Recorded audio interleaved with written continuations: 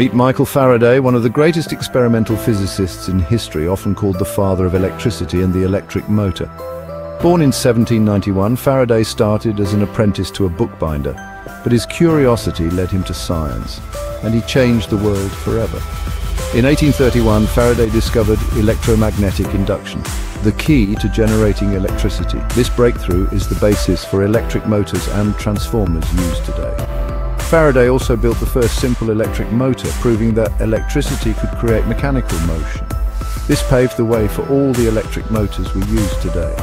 Faraday's work didn't stop there. He made major contributions to electromagnetism and electrochemistry, laying the foundation for modern electrical engineering.